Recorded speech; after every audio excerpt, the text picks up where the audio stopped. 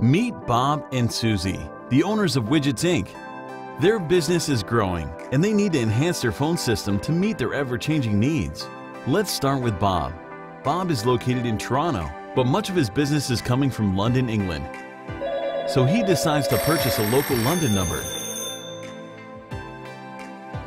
As you can see, Bob can just drag and drop a new phone number object and then configure it with the local number that he previously purchased. Next, Bob will add himself to the panel, since he wants all calls made to the London number to come directly to his mobile phone in Toronto.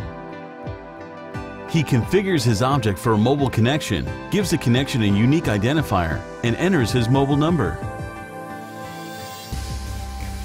Now that Bob has added both a local London number and himself to the panel, he can simply click and drag a cable between the two objects to create the connection.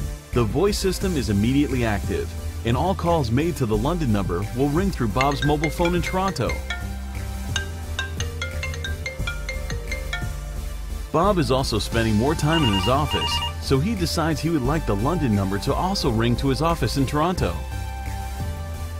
To do this, Bob simply opens his object and clicks the plus button to add another contact method, specifically a landline. He then gives the contact method a unique identifier and enters his office number in Toronto. As you can see, the system will now ring both Bob's mobile phone and his office phone simultaneously anytime someone calls the London number. What's even better is, if Bob wants his office number to ring first, since that's where he spends most of his time, he can simply slide the mobile contact method down the timeline so that it will start ringing when the office line stops ringing. Or he can stretch a contact method if he wants that phone to ring for a longer or shorter period of time.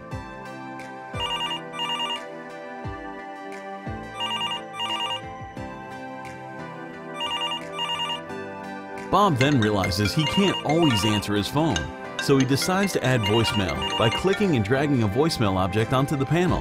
He then configures his voicemail by selecting an email address to which the voicemail will be sent and records his actual message. "Hi, this is Bob. Leave a message at the tone." Bob's message will then be uploaded, and the system will give him the chance to listen to the recording he made at any time, and even re-record it if necessary. "Hi, this is Bob. Please leave a message at the tone." He completes his setup by connecting a cable between his own object and his voicemail. Now let's bring Susie into the scenario. Bob would prefer that Susie should answer the phone if he's unavailable, so they add Susie onto the panel and place her between Bob's object and Bob's voicemail. Once her information is entered and the cables are attached, any calls made to the London number that Bob doesn't answer will automatically go to Susie.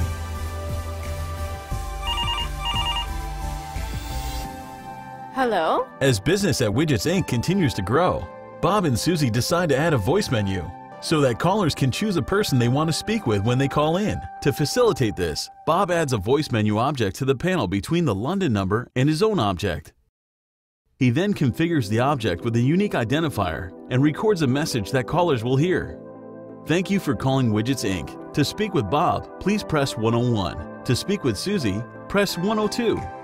Next, Bob drags cables from the London number to the voice menu, and from the voice menu to both his object and Susie's object.